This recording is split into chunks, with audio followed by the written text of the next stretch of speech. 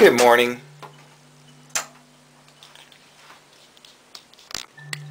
(2-27) Removal of the carriage feed shaft. 1. Remove the keyboard transmitter from the teletypewriter. 2. Remove the carriage feed mechanism from the teletypewriter, para-270. 2-70 The disassembly of carriage feed mechanism.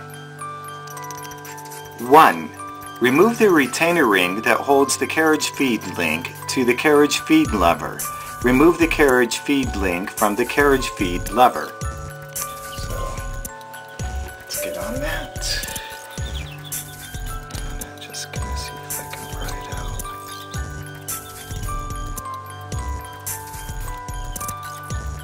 And that's that.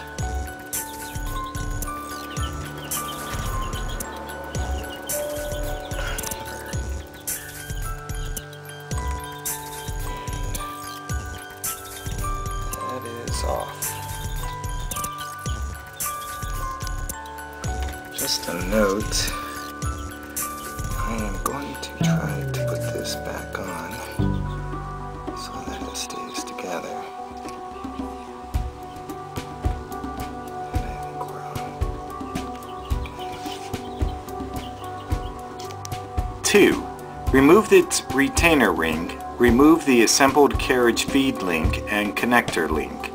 Remove the connector link from the carriage feed link. I believe this is the carriage feed link. The next step calls to take off this retainer ring from the connector link. So let's get that done.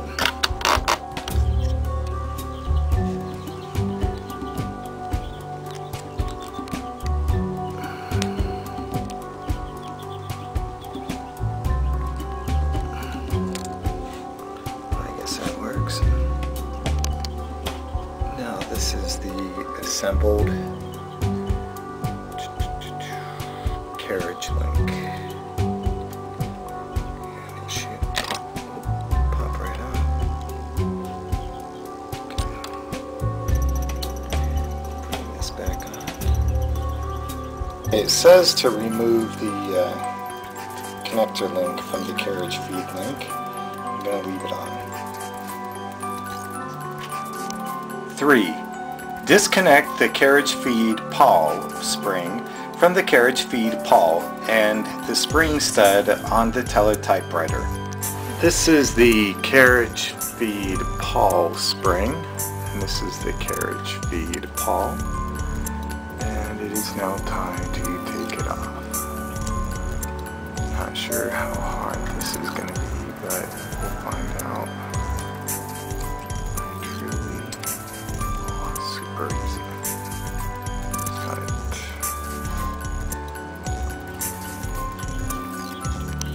4. Remove the 2 machine screws and lock washers. Remove the assembled space pawl mounting bracket and carriage feed pawl. This is the assembled space pawl bracket, and I am to remove these 2 machine screws.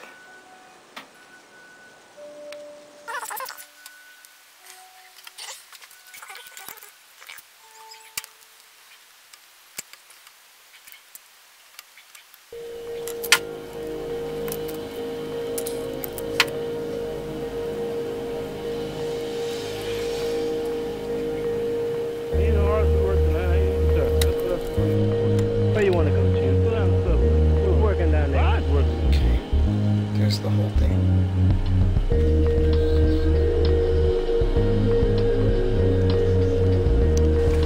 Five. Remove this self-locking hexagonal nut and flat washer. Remove the carriage feed pawl spacer, space pawl flat washer, and if present, the felt washer. The next step calls to remove this nut and to take it apart and remove it together. 6. Disconnect the carriage feed clutch lever spring from the carriage feed clutch lever and the spring post on the teletypewriter. Okay, this is the carriage feed clutch, and I'm supposed to remove this spring. So I'm just going to give a little tug here. See if it comes out. And there we are. 7. Remove the retainer ring, remove the carriage feed clutch lever, and, if present, the felt washer. Okay. Here is a retainer ring to the carriage feed clutch. Now, this is the carriage feed clutch lever. And this whole thing should come out. Let's see what we got.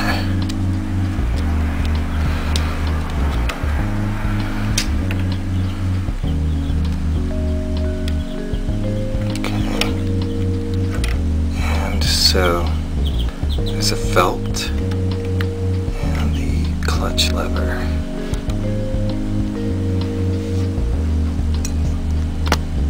Eight. Remove the set screw and the carriage feed clutch lever pivot stud. Here is a pivot screw and the carriage feed clutch lever stud. And so we're going to loosen this up.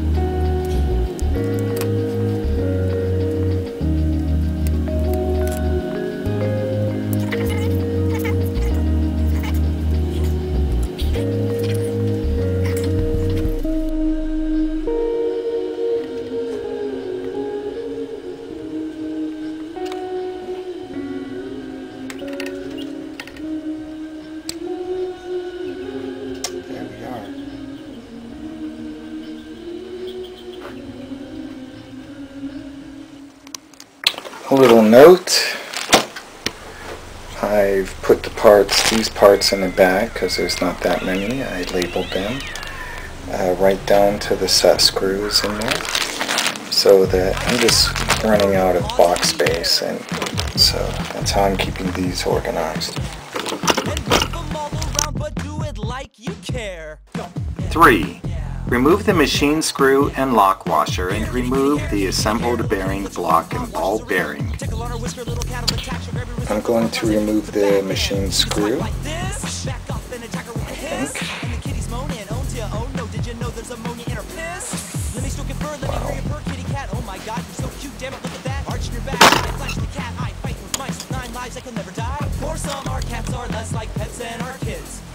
Worship them like the ancient Egyptians did, and we are.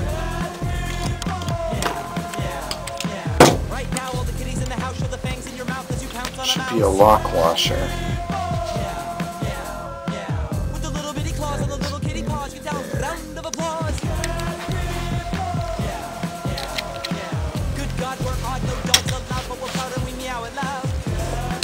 That's ugly. I don't think that's correct. This is supposed to be a lock washer.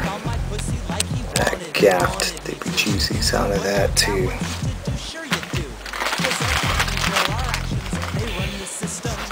I plan on changing that for a lock washer. So, ooh, it did come off.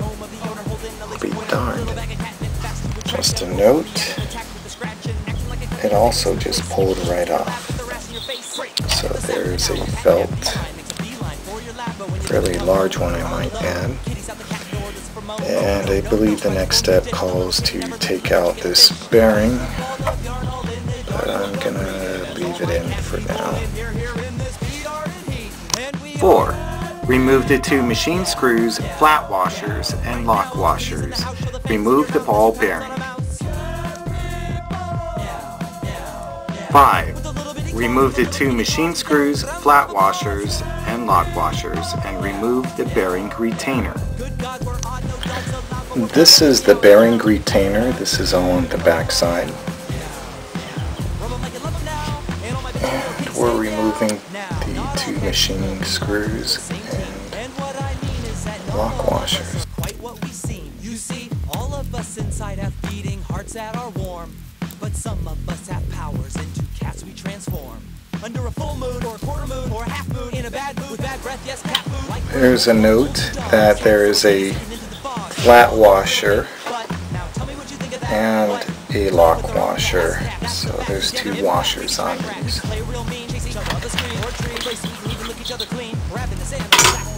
And we do it like humans, kitty style. Fighting and fucking and hunting and sleeping and breeding and eating and killing, and that's what we do when we're kitties. Next morning we're human. We laugh when we cried, it was better than cats. 6. Remove the self-locking hexagonal nut. Pull the carriage feed shaft far enough forward to clear the ball bearing and remove the shaft and, if present, felt washer from the teletypewriter. Good God, we're odd, no dogs allowed, but we're proud and we meow it loud. Rub 'em like you love 'em now, and all my bitchy little kitties say meow. Rub 'em like you love 'em now, and all my bitchy little kitties say meow. Now, it's supposed to be able to slide far enough to get the whole thing out.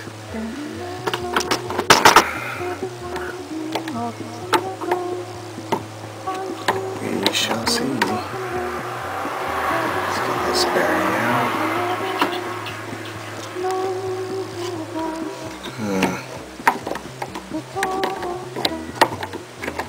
Let's see if I can get that. Interesting.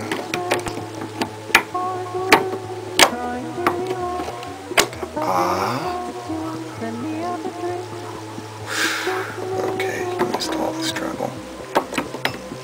But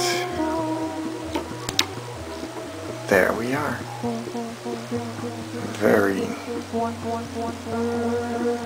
delicate piece, I think. Alright. And the bearing just dropped right out. 7. Remove the ball bearing from the bearing seat in the teletypewriter frame. Just a note, I put the bolt back on for safekeeping. And the whole thing's going in. Okay, just a note, this too is going in a plastic bag. And sorry about the mess. It's going in here with the other stuff.